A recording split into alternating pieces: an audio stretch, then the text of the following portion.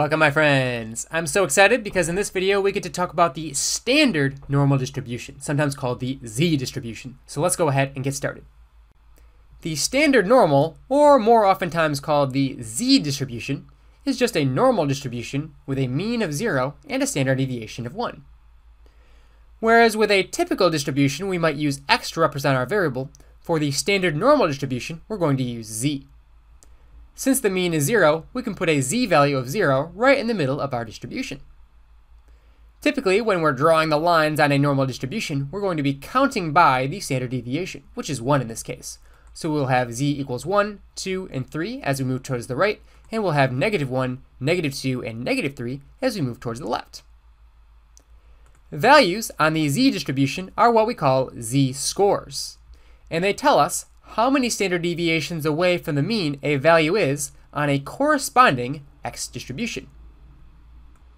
What I mean by this is, typically you will not be thinking about a z-distribution in isolation. There's not very many variables that have a mean of 0 and a standard deviation of 1.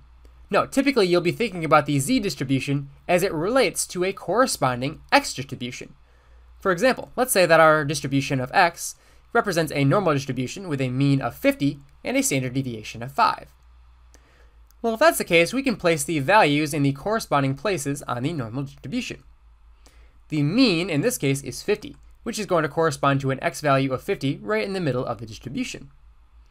Then we'll be counting by 5s to go up the distribution, 55, 60, and 65, and counting down by 5s to go to the left, 45, 40, and 35. Now we would say that each of these x values has a corresponding z value, or a corresponding z-score. For example, the x value of 55 corresponds to a z-score of 1, which means that the value of 55 is 1 standard deviation above the mean. This makes a lot of sense because 55 is 1 tick mark from the right of the mean, which represents 1 standard deviation above the mean. Here's another example. The value of x equals 40 corresponds to the z-score of -2, meaning that 40 is 2 standard deviations below the mean. Any of the negative z-scores are going to represent standard deviations below the mean, and any positive z-scores will represent standard deviations above the mean. Now, we call values on the z-distribution z-scores, and it turns out that we have a special name for values on the x-distribution. These are what we call raw scores. So a z-score is going to represent how many standard deviations away from the mean a value is. The raw score, or x value, is going to represent a value in terms of the units of your problem, such as weight, or height, or distance, or whatever variable you are dealing with. Now, it might be the case that you have a raw score that does not nicely correspond to one of the whole number z-scores. So for example, if I had an x value, or raw score, of 57, that would fit somewhere between a z-score of 1 and 2. It might be nice to have a formula that converts between the raw score to the z-score, which is exactly what we're going to talk about next. So, observations from any normal distribution can be converted into the standard normal distribution, that is a z-score, by using the following formula. To find the z-score, you can take your value on your distribution, subtract the mean of that variable, and divide by the standard deviation. This formula tells us to take an observed value x, called the raw score, and subtract the mean of that variable. Then at the end we divide by the standard deviation sigma to find the z-score.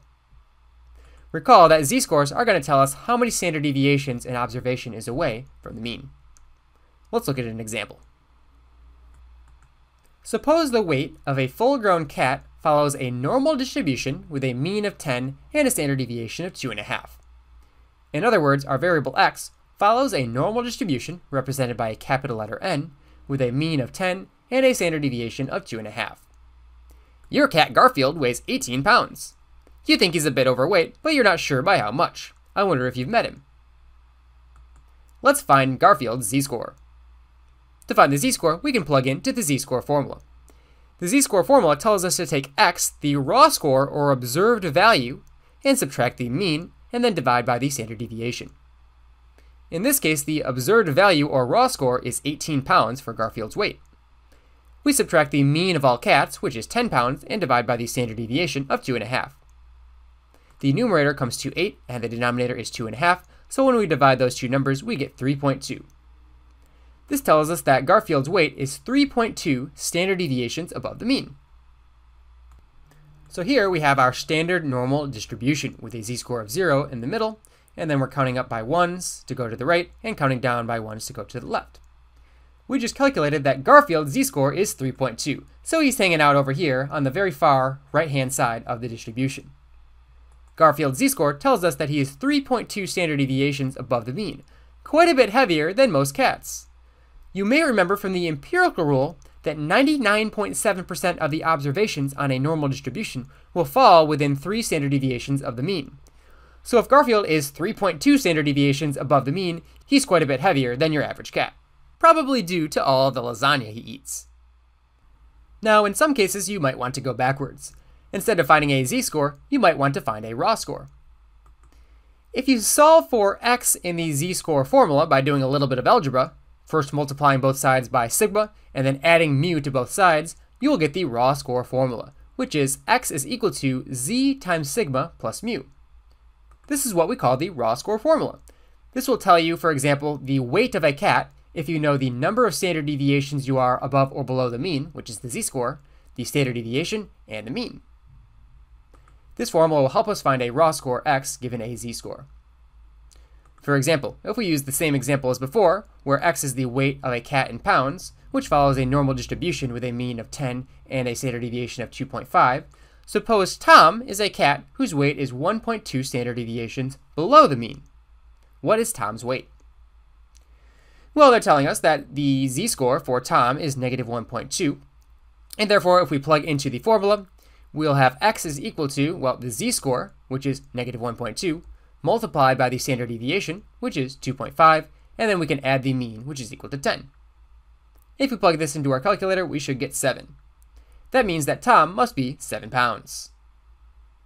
Let's take a look back at our standard normal distribution. I've also tagged on the values for x. Since x has a mean of 10, which represents the weight of a cat, and a standard deviation of 2.5, I'm counting by 2.5s to either go up or down the distribution. We said before that Garfield had a z-score of 3.2 because his weight was 18 pounds. And now we have Tom, who we just calculated has a z-score of negative 1.2 with a weight of 7 pounds. So he is much more close to the typical weight of a cat than Garfield. Probably because he spends a lot of his time chasing Jerry around, and therefore is in a little bit better shape than Garfield. Alright, here is a problem for you to try. Test scores in a class follow a normal distribution with a mean of 80 and a standard deviation of 7. In other words, our variable x follows a normal distribution with a mean of 80 and a standard deviation of 7. If a student scored an 89 on the test, how many standard deviations is this student from the mean? Remember, standard deviations from the mean are represented by the z-score, so this question is asking you to find the z-score. Secondly, if a student scored 2.4 standard deviations below the mean, which would be represented by a z-score of negative 2.4 since we are below the mean, what is the student's test score? This question is asking for the raw score, which is going to be a value for x. So use each of these two formulas to find the answers for these two questions. Alright, my friends, that's all I have to talk about today related to the standard normal distribution. So hopefully you found it useful, and I will see you again in the next video.